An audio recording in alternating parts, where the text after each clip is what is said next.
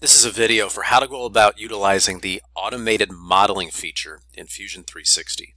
You will notice that on the screen I have 3 cubes and 1 rectangular prism, and all 4 of these are separate bodies within our design interface. I have named the 3 cubes faces. Now we're only going to use one face of the cube for the automated modeling, and I've named one of the rectangular prisms obstruction.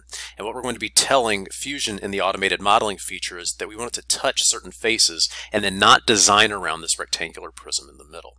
To utilize automated modeling, we'll go to automate, and we'll go to automated modeling, and you will see that you have a new interface over here on the right hand side, and you will see faces to connect, and we want to say that we want our design to touch certain faces. So I'm going to say that I want it to touch this face. Come right here to the other side. I'm just going to touch this face, and I'm going to flip around using my view cube, and I'm going to say I want you to touch that face. So our new design will actually rest up against those 3 faces. Now the bodies I want it to avoid, if I go to select, I'm going to say I want you to avoid this body, and you notice that's my obstruction. I tried to say this is getting in the way of the design. I don't want you to design anything in this area. And we want the operation to create a new body. You could say I want it to create a new component. Just for the sake of the video, let's just say we're going to create ourselves a brand new component from this. Now that we have everything selected, we're going to go to Generate Shapes. And you'll see something start to form down here at the bottom, and it's going to automate different models. For the sake of the time of the video, I'm going to pause the video, and when we come back, we will look at all the different alternatives Fusion 360 has created for us. Okay, we are going to see on the screen now, after Fusion has gone in and generated different shapes for us, that we have 6 different alternatives that we can view out here in our design space. And first of all, just gave us alternative 1, and I can actually, kind of as I drag along here on this area, I can kind of increase or decrease the mass as we see here. You can kind of see what it would look like.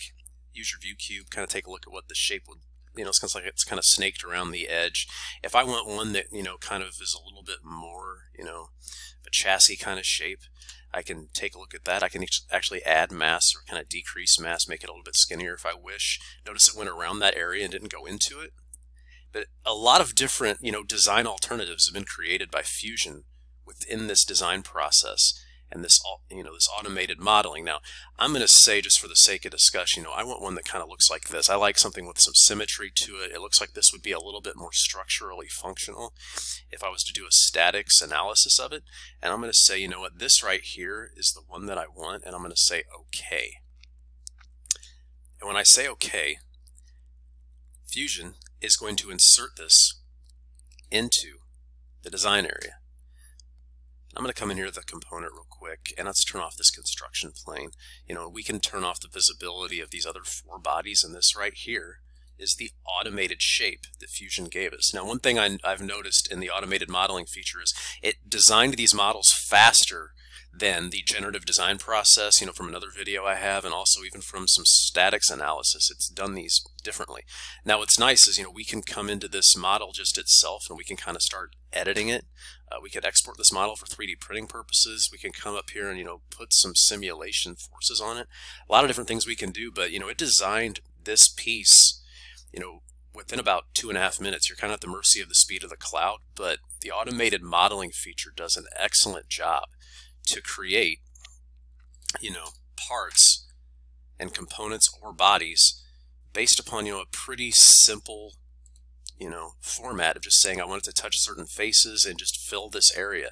And it was very quick and a very efficient process. So this automated modeling feature will allow you to design based upon certain constraints very quickly, just within your solid modeling toolbar across here. So pretty cool new feature to Fusion 360 that will be utilized quite a bit, and will save a lot of time. So this has been a video for how to go about utilizing the automated modeling feature in Fusion 360.